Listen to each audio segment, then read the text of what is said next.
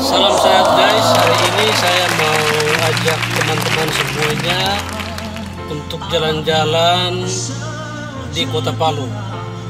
Kita akan telusuri beberapa ruas jalan supaya teman-teman medsos juga tahu jalan-jalan di Palu itu seperti apa. Mari kita jalan-jalan.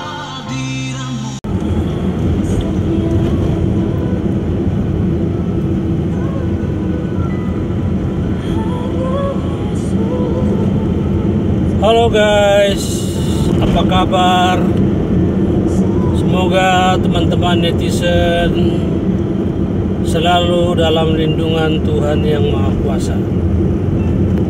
Kali ini saya ajak jalan-jalan di kota Palu, dan hari ini sementara menyusuri jalur 2. Jalur 2 ini nama jalannya adalah Jalan Muhammad Yamin. Ini disebut jalur 2. Ada kantor-kantor pemerintah juga di sini. Tempat orang biasa makan kelapa muda. Ini jalur 2 ini guys.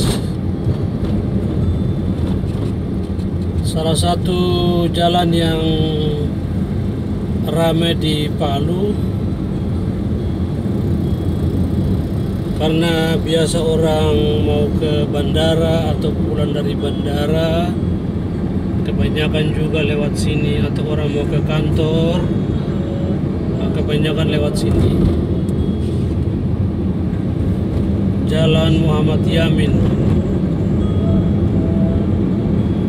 Ini calon gubernur dan wakil gubernur ini.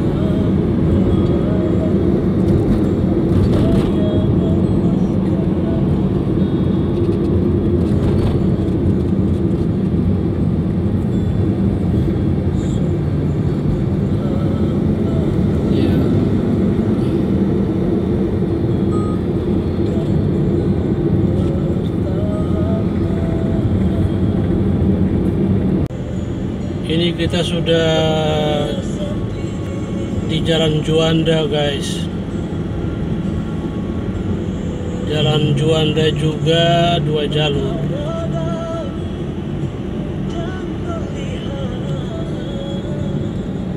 Jalannya sudah bagus, sudah lebar. Ada lampu penerang. Tiang-tiang yang berdiri juga termasuk baru ini guys. Nah, ini adalah wali kota guys, wali kota Palu, dan mau masuk periode kedua lagi. Wali kota namanya Pak Hadi.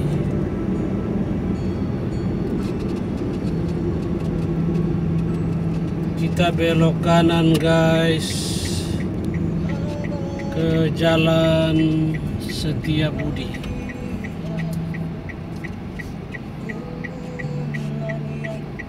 Jalan Setiabudi, Palu.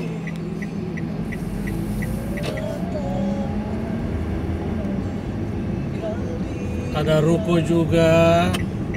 Nah, ini kiri ini rukonya teman saya ini, Jejak Advertising.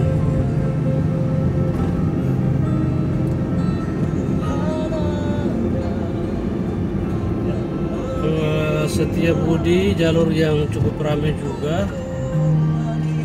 Kita ke kanan ke Jalan Tamrin, ke kiri ke Dr. Sutomo.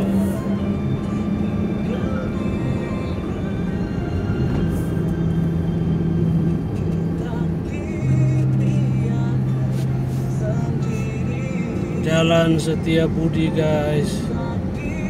Ini adalah restoran Meranu, tempat wedding.